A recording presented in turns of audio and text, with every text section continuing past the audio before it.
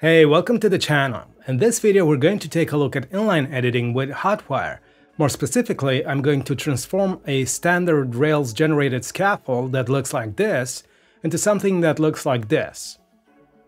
And I'll be doing that without writing any JavaScript. Well, maybe just a little, but it's totally optional. So let's go. I've generated a new Rails project and I've added a Tailwind CSS Rails gem to do the styling. And I've used the scaffold generator to create everything you see here, but I cleaned the controller a bit by removing the JSON response blocks because we don't use those. And I've also added this little helper to display the user's age based on the date of birth. But aside from that, there's not that much to it, and it works. So let's see how to make this use Hotwire to do the inline editing. We're going to first change the index template to list all the records in one big table. But instead of using a table element, which doesn't like it when you try to interleave form elements between its rows, we're going to use a CSS grid to display the divs like a table. So the difference between the old template and the new one is this. Notice that I've added the form to create new users at the top of the table as well. Speaking of the form, here's the difference between the old form and the new one. I'm using inline errors here, which are handled by a helper defined in the application helper.rb file. The helper takes the name of the field and the form object and it finds errors for that field. Then it creates a div for each of the errors it finds. So if we have any errors, they will be shown at the bottom of the fields like this. Moving on to the list of users, for each of the users in the collection, we're rendering the user partial.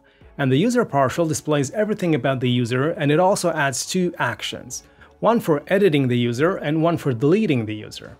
So let's see what happens if we create a new user using the form at the top of the list. Submitting the form triggers the create action in the controller, and the create action doesn't redirect on success like it used to. Instead, it renders the turbo stream response, which adds the user partial to the top of the list and it clears the form.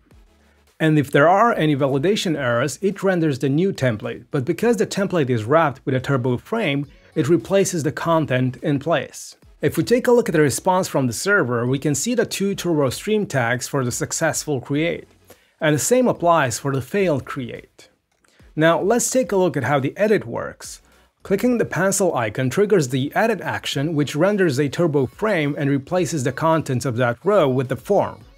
And submitting the form triggers the update action, which renders a turbo frame as well. If we take a look at the browser console, we can see that's exactly what's going on. Lastly, by clicking the trash icon, we're going to trigger the destroy action and it will render a turbo stream to remove the user from the list.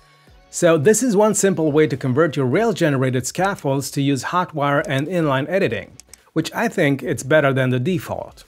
And if you want to take it one step further, you can add animations to the flash message using Stimulus.js and animate.css, which I've covered in a separate video.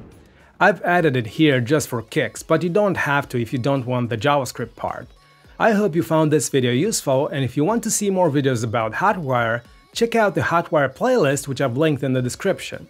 Bye!